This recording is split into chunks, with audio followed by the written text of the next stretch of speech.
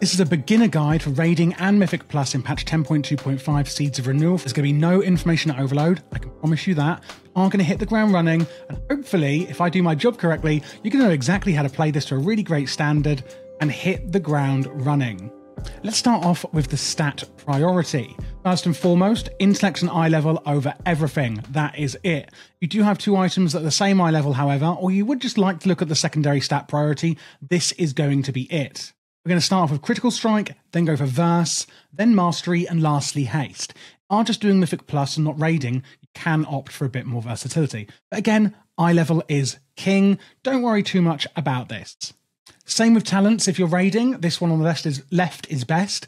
And for Mythic Plus, it's the one on the right here. I'm not going to go through every individual talent, as again, information overload. But when we go through the priority list and core rotation, I will be going over the really important talents that you need to know about. And there is an import string down below in the description, so you can just shove these straight into your game at ease. Before we get onto the core rotation, though, let's look at cooldowns.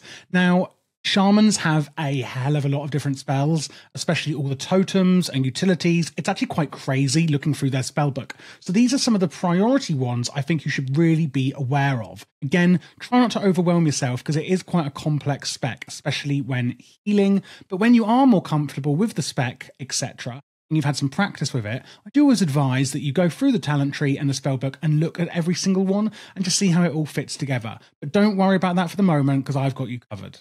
Starting on the top then with Astral Shift, it's a very simple self-defensive, reducing damage by 40% for 12 seconds. Woohoo! Ascendance then is a really interesting one. This is one that's going to help with your healing. So you're going to transform into an Ascendant, which is like the elementals that were that boss in Bastion of Twilight back in Cataclysm, the one in the Twilight Highlands. If you remember that, great. If not, anyway, you'll see when you use this cooldown. Basically, you transform into one of those. And it's actually going to duplicate healing, and then it's going to split it evenly across the raid or group that you are in. So it's actually quite passive, but it's really, really cool. Nature Swiftness is really simple. It's just going to make your next spell instant. Woohoo. Bloodlust and Heroism, of course, very, very important. Probably seen this. If you haven't, then a few classes have this. It's going to increase the party, so everyone you're with, their haste by 30% for a huge 40-second period, and then you can't use it again for a long while. This is fantastic, and you're going to use this when it's most needed, or like, you know, because obviously you'll be doing a lot more DPS in that period. So often your raid leader, etc., will call this out when it's needed. Then we've got the Spirit Link Totem, and FYI, Shamans have a ton of different totems. Kind of how Shamans work. You place totems down and they do cool stuff. The Spirit Link Totem is going to give raid-wide damage reduction, and it's then going to like actually redistribute the health that it's saved of the people across the raid. Hopefully that made sense. Got a few more on this slide. Healing Tide Totem, plop it down, boom, boom, boom, does tons of healing. Ancestral Guidance is going to be where 25% of damage and healing is actually then going to get, again, duplicated across the raid. And then we've got the Earth Elemental, which is going to summon an Earth Elemental to protect you and your allies for 1 minute. However, the most important thing we've got here is that you also gain 15% extra max health when you have this up. Going on to the utilities then, and again, I'm not going to include all of the totems in here because we'll be here all day. Ghost Wolf, 40% movement speed, and it works in combat, FYI. Very, very, very good. I love Ghost Wolf. I think it's one of the best speed increases any class has. Hex is like Polymorph, if you're aware of mages. You can actually get different hexes, and you can kind of pick these up on the auction house or other places where you can change your hex spell, and you can actually hex someone into a different creature, but it's going to incapacitate them for a whole minute. Wind Shear is our kick or interrupt as it's otherwise known. This is going to interrupt spell casting. Very, very useful. And then we've got Water Walking. Means that you and your allies can walk on water. Funny that. And anyway, let's get on into the actual rotation then. So now that we're in game, I just want to talk about my UI very quickly, and the first thing you're going to notice is this weak aura here. This is from Luxfos, and I've put a description link down below for that in case you do want it. It's a really good visual representation of the cooldowns and things like that we have in our resources. You can see I've got my mana bar here, and also these 2 bars are for Riptide spell. More on that again in a second. If you do need help setting something like this up, or you have any questions regarding add-ons, the UI, my UI, class questions, anything at all, please do join my Discord, where I'll personally make it my mission to help you and solve any queries you have. WoW is like a very, very complex game, and I'm aware that people can be not so friendly sometimes to beginners. And I want to make sure that you guys can have as much fun as I do in WoW, and that it is as easy as possible to get into, which is why I do these beginner guides. So please don't think you're like wasting my time or that it's a hassle for me. I really, really do want to help. Do click that join button down below for my Discord if you need that. And if you need to go one step further, you can and press the join button to become a member, where you can then get a secret channel on Discord and just import my UI straight in and get more of a private chat, etc., where I can help you even further. But anyway, back to what spells we have. So, going to be going across this big bar here, which is explaining what spells we actually have in our arsenal. First up is going to be Healing Wave, and this is going to cost 7,500 mana, 2.2 second cast, depending on haste, etc.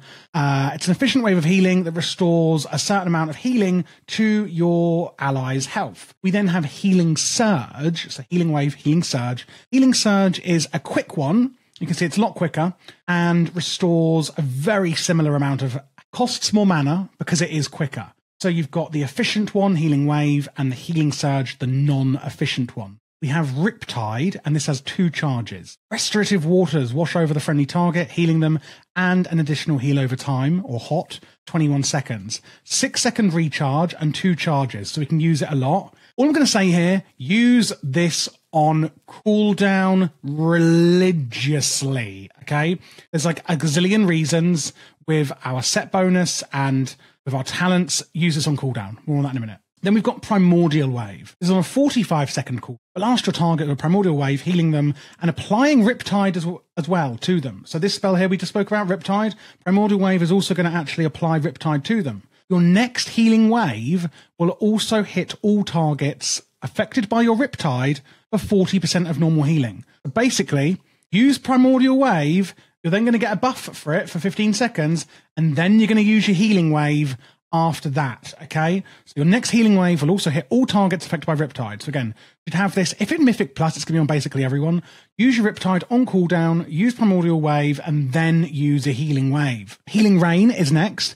Blanket the target in area in Healing Rains, restoring health to up to 6 allies in the area. This is beautiful. Here it is. It's all water-based with Shaman. It's stunning, okay? And you can see this bar going down on my weak aura, which is for this, and boom, it is done. So that's what that middle bar is there, if you weak aura. So use this on cooldown as well, preferably in the melee if you're in raid. Then we've got Unleash Life, and you can see it unleashes elemental forces, healing a friendly target, and increasing the effect of your next healing spell. So if it's Riptide, Healing Wave, or Healing Surge, these 3 here, then it's going to do 35 increased percent in heal. If it's a chain heal, have I not put chain heal on here? Oh my god, that is really crazy. I've like got every single spell on here but the main one. Okay, let's just move chain heal up here for now. The chain heal heals the friendly target and then jumps up to 30 yards to heal the 4 most injured nearby allies. And it's reduced by 30% with each jump, so it jumps from person to person, healing them. Fabulous, I know. So Chain Heal is going to do 15% increased healing and bounces to an additional target. And then we've got Healing Rain or Downpour, affects 2 additional targets. And that's your Healing Rain here. Wellspring is going to do 40% of overhealing done, converted into an absorb effect. So, got a few totems here I now want to go over, and I am going to tell you when to use these, etc.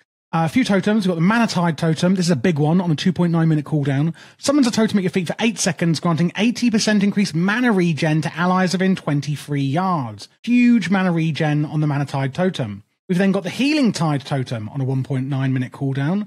Summons a totem at your feet for 10 seconds, which pulses, healing all party and raid members for a lot of healing, increased by 100% when not in a raid. This is fantastic as a big jumbo heal. Then we've got 2 Cloudburst totems. So, I actually have to recall it. You can see the tooltip. Summons a totem at your feet for 18 seconds that collects power from all of your healing spells. When the totem then expires, all of that stored healing is going to get released.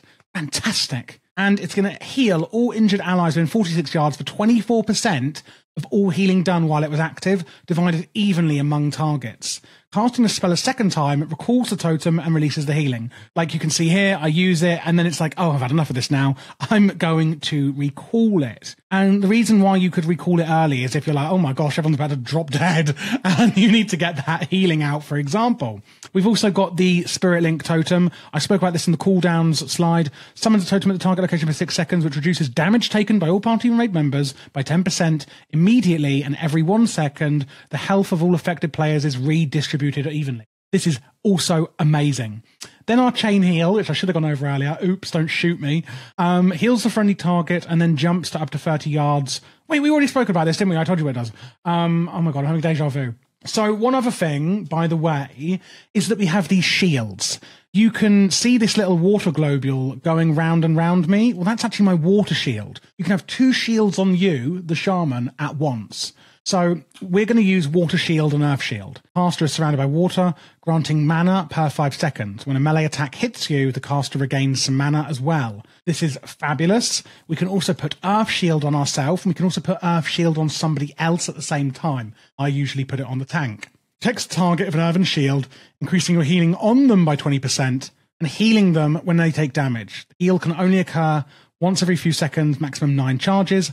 Earth Shield can only be placed on the shaman and one other target. So when you have those 2 shields on you, you can't put 2 on someone else. It's 2 on you, 1 Earth Shield on somebody else. Shaman, however, can have 2 elemental shields active on them. And these are all of the main spells that we're going to be using. Okay, now we're actually going to look how it all comes together and what is our priority list and what spells are we going to use when to heal who. It's a big old who, what, when, where, how. So first of all is this talent down here.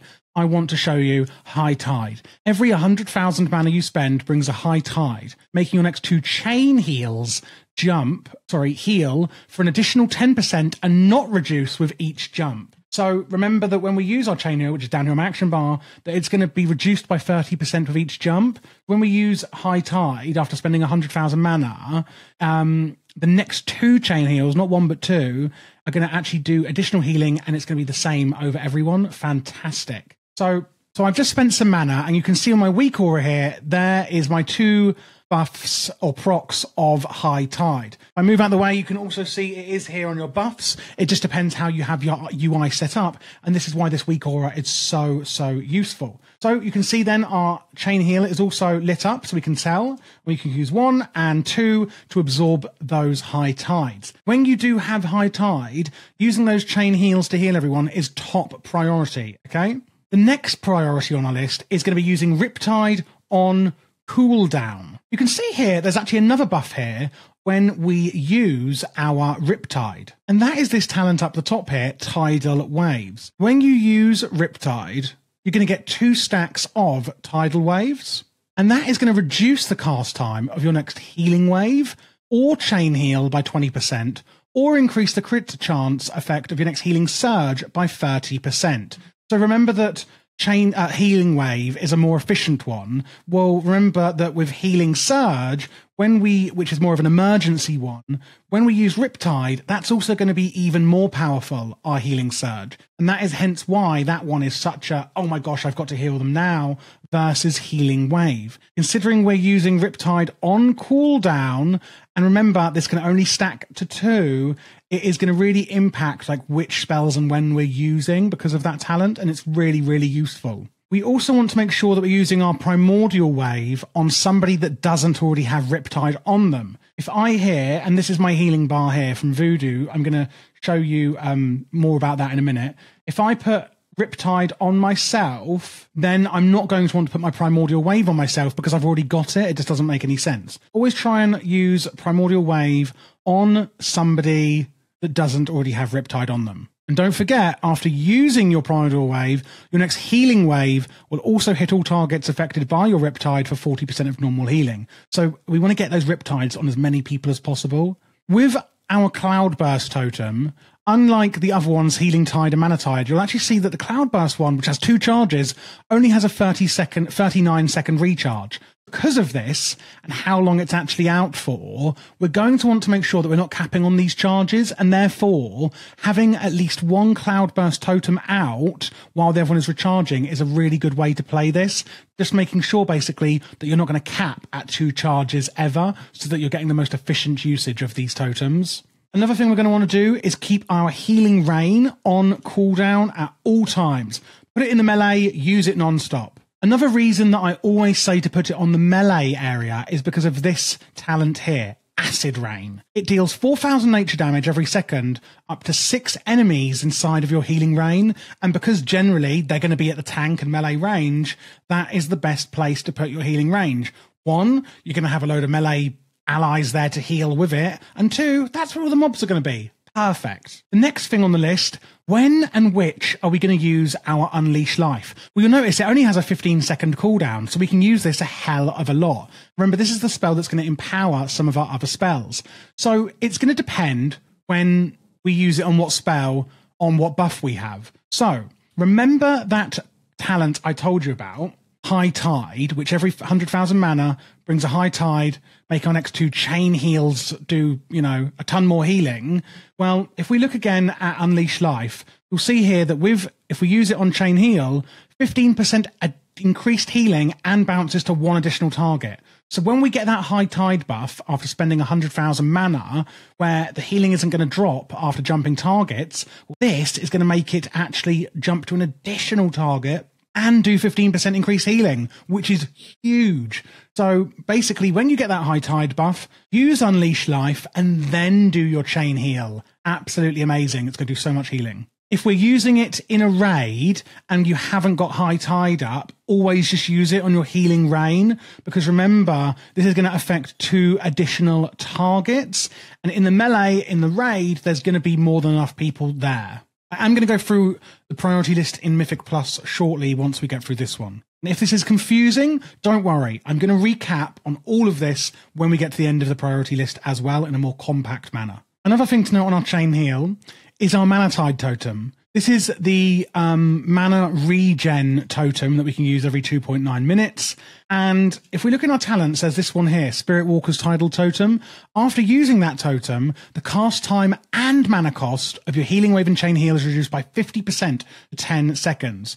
So as well as just, oh my goodness, I need some mana, let's put Mana Tide Totem down, what you may be inclined to do when that's happening is try and hold off on your healing because you're trying to get that mana back. Actually, that's not what you should do, because, as I said, your Healing Wave and Chain Heal are actually going to have a 50% reduced mana cost and casting time. So it's actually a really, really good time to use this if you actually need to get a lot of healing out that's going to be using a lot of mana.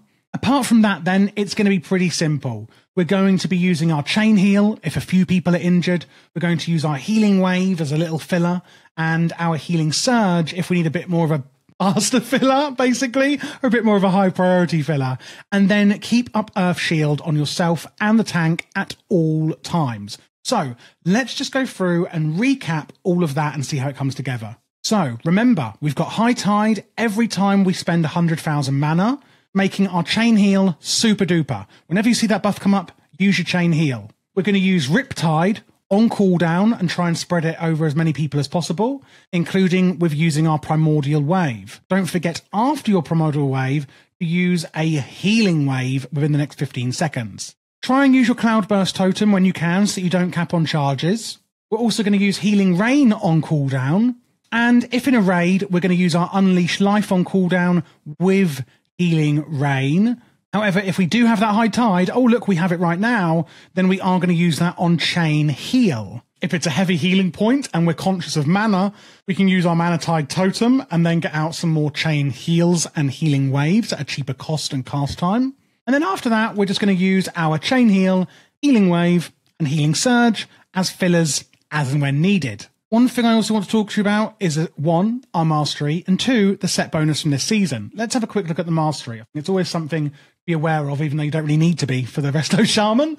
It increases healing from your spells by up to 56% based on the current health of your target. Lower health targets are healed for more. That's it. Hence why I said you don't really need to know for Shaman, because it doesn't really do much in your actual rotation. Now, for the set bonus this season, what the 2 set does is, it's going to give your allies a buff called Tidal Reservoir when you use Chain Heal, Healing Surge, and Healing Wave on them. So basically, when you use those free spells, they're going to get a buff that's going to increase the healing they receive from Riptide. So TLDR, it doesn't change the rotation at all. Use Riptide on cooldown. It's just another reason why we do this. For the 4 set then, who guessed it? It's Riptide, and it's going to increase the healing of that spell by 25%. And then if Riptide is on the same target as your Tidal Reservoir, then the heal over time effect has a 6% chance to create a new Riptide on another ally, then bouncing to even more people. Basically, to tie that up then, when you're using a Chain Heal, Healing Surge, and Healing Wave, it's going to put a buff on people. When you then put Riptide on those people, which you're going to be doing anyway, it's then going to potentially bounce to more people, which is fantastic. This is then the Mythic Plus build that I recommend. It's pretty much the same in the way of the actual rotation. We don't have talents like Spirit Walker's Tidal Totem, etc. Mana isn't really going to be that much of an issue in Mythic Plus, considering you've got so many breakpoints in between.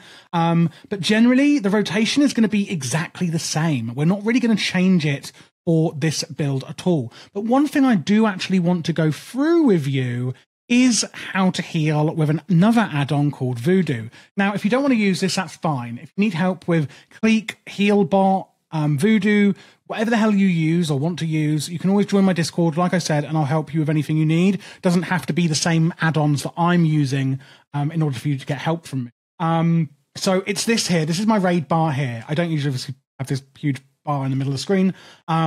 So this is my Voodoo bar here. You can see if I left click, it does a Healing Surge. If I right click, it does a Chain Heal. If I middle click, it does a Riptide. It's this little icon on my minimap. This is Voodoo, and it's a healing raid add-on. And it looks quite complex and scary, and it is, but I'm going to make it really simple. First things first, let's go to spells. What you can see here, what you can see here is it says mouse key, left click or left button, Healing Surge. So when I left click on that person, whether it's me or my allies, whoever's in the raid, it's going to do a Healing Surge. I can delete this out, and nothing happens. I can type it in and it recognizes it as a spell. Or what I can do is actually drag it from my spellbook like that. When I left click, boom, my Earth Elemental is now summoned. I don't want him. I can put Healing Surge back there, drag it again from spellbook. And this is going to also work with control. So if I control left click, it's going to target that person. So if you can see, I've targeted myself down here. Exciting. And same with shift. Like if I shift left click, it's going to do a healing wave. Obviously you can't see I'm pressing shift, but just know I am. And then if I take my hand off shift, I can then just do a healing surge. And it works with alt, etc. as well. Mouse wheel up and down. This is fantastic. And I've noticed a lot of people actually didn't know about this. Another thing is going to be buffs. Sorry, not buffs. Where it can get a bit confusing. Panels and then hot icons. Okay, sorry, panels and then hot icons. And you can see here that we have slots. This is as confusing as it's going to get, I promise. What I can say then is say, I'd like in slot 1, Riptide, please. Okay. When I cast Riptide, if you can see this on the screen, you might need a magnifying glass. You can see there in the corner, you can actually see the little Riptide buff on my raid frame. And that is how you're going to know who Riptide is on and anything like that. Again, you can type it in and things like that and do custom ones. You can see when Riptide is about to fall off on the bar. That is as simple as you need Voodoo to be when you're a beginner. Quite literally, you can heal raids and Mythic Plus, etc. with just that minimal setup. It's amazing. But again, if you do need any help, just join my Discord, ask me, blah, blah, blah. I'm happy to help. But I hope this guide was really helpful. I hope it wasn't overwhelming. It's definitely a lot of spells we have as a shaman, but it is such a fun spec when you get your head around it and how the different spells work together. If you did enjoy the video, please don't forget to subscribe and let me know your thoughts down below in the comments.